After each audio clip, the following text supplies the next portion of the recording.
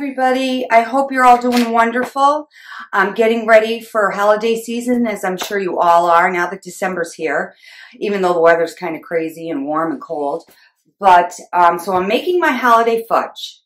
And this is a really easy, almost foolproof recipe. It's in a double boiler. So, I'm going to step-by-step take you through the recipe. It's really pretty easy. I have one in the fridge chilling so we can see how it is when it's done. So the first thing you need, of course, is a double boiler. But if you don't have a double boiler, which I didn't for a lot of years, so what I did was I just used a smaller pan that fit into a bigger pan so that you have some kind of, so it sits in there a little bit into your double boiler. I did that for years. So you get your double boiler and you put in 1 stick of butter. You let that melt up. My butter is pretty much melted in here, as you can see. Let me get my spoon. The butter's pretty much melted in there. I've already made a batch. You don't have to clean your pan in between batches. You just throw your next stick of butter in and start the process all over again. I make like 10 batches in no time flat. So you put your stick of butter in here, and once your stick of butter is all melted up, I come in with my evaporated milk. And I start with 3 tablespoons of your evaporated milk. And I'm going to put that right into my butter mixture.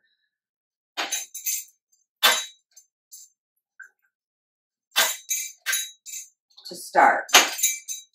Then we go ahead and we put in, I put in a half a teaspoon of vanilla. And you can use any flavor you like with this. You can use peppermint, and then you can put crushed up candy canes on the top. You can use orange. You can use any flavor in the fudge that you like.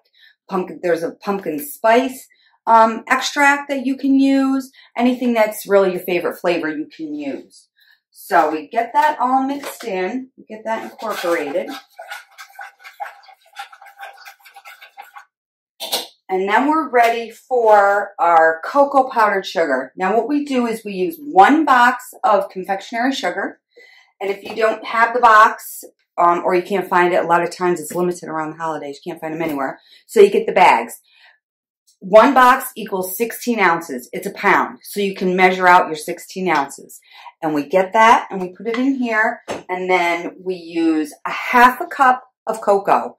Now before I put it in my double boiler, I always mix my powder sugar and my cocoa together so that I don't have to worry about them not getting mixed when I pour them in my double boiler. That's the easiest way. I always mix this up. It's the first thing I do usually. Mix up my cocoa and my powdered sugar so it's all incorporated like that. So we have our butter, 1 stick of butter. We have, to start, 3 tablespoons of evaporated milk and 1 teaspoon of our extract, vanilla extract or whatever kind of extract you like to use. Now we're going to pour in, we get my wooden spoon. Now we're going to pour in our mixture. Pour it in slowly. Hope you can see this right here. Pour it in slowly because it will puff up all over the place on you. Pour it into your double boiler slowly. Get that in there. And then we're going to mix this all together.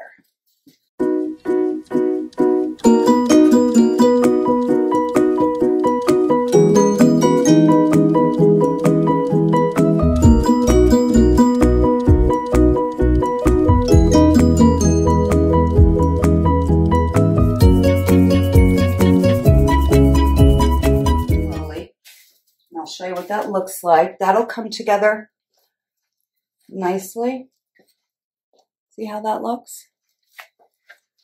Now 3 tablespoons is usually pretty good to start with your evaporated milk because your evaporated milk is your magic ingredient. That's going to make your fudge either more creamy or more crumbly. So whichever way you like it. If you like it thicker and more crumbly, then you stick with the 3 tablespoons of evaporated milk. I like mine a little creamier, so I usually tend to put in 1 more tablespoon, but it's totally up to you. So I'm going to pop in 1 more tablespoon and my evaporated milk. I like it a little creamier. And get that all stirred in.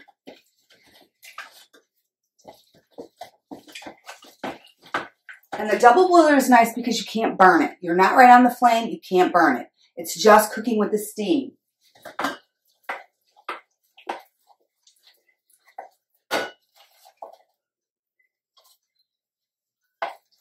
And as quick as that, look at that, we've got the fudge. It's beautiful. Has a little bit of a glassy sheen to it.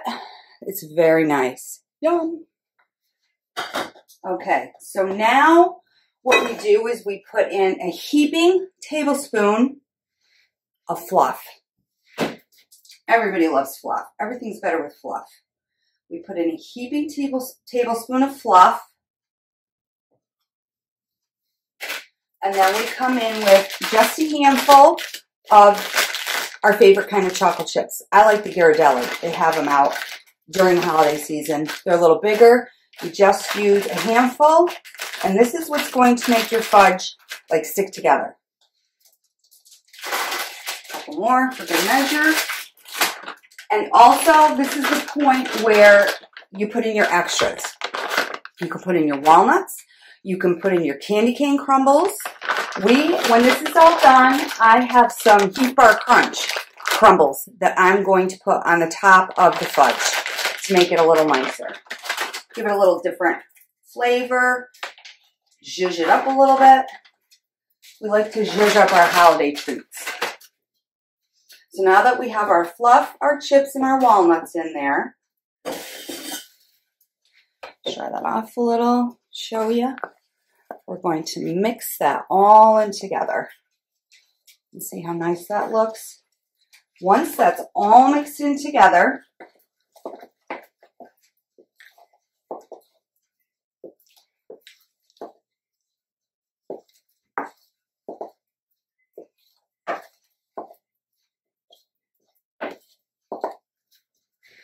look at that. Look at that beautiful fudge. Beautiful fudge.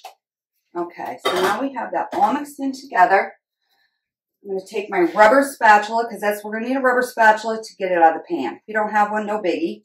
But it's a lot easier to get it out of the pan if you have a rubber spatula. Now, before you start, prepare yourself a square pan. I don't know what size this is. I think it's an 8 by 8. Depending on the thickness that you want your fudge, you can either butter it, and then take it out. But I like to put plastic in. I put plastic both ways.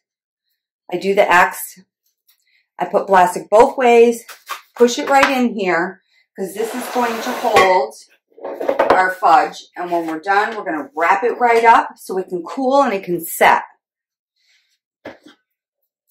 So we have our fudge here, and we're going to pour it right into our dish.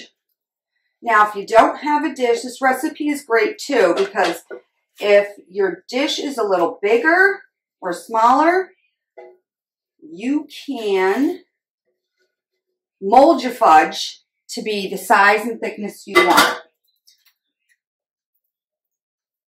Use our spoon here. Clean out our spatula. And then once you get it in your pan, you're just going to pat it down with your rubber spatula into the pan. I like my fudge a little thicker. Sometimes I only use I only squish it down to half the pan. Sometimes I like it a little thinner. So like I said, you can mold this. Now we have our fudge in our pan. It's not taking up the whole pan. Like I said, I like it a little thicker. Then we're just going to take our plastic wrap and pull it tight over the nice warm fudge, all sides, pat it down, and then let that sit, and then we are good to go for, oh, I forgot the Hershey crumble, or the Heat Bar crumbles. Always something. I'm always forgetting something. So, we're going to put some Heat Bar crumbles on here. You can put this aside and Just let it set on the counter and it will cool and it will set up, or you can stick it in the fridge if you're in a hurry. This is good because if you're going somewhere, it literally takes, you have all your ingredients, it literally takes 10 minutes to make this and let it set. But I have one in the fridge and I'm going to be right back and get it. And I have a brick here that I let set. We're going to open that up. We're going to cut it and see how delicious it looks. And then we're going to have little Miss Sadie Cakes come out and try a bite and see if she likes it. So then you just get a nice big knife and cut it in the bars.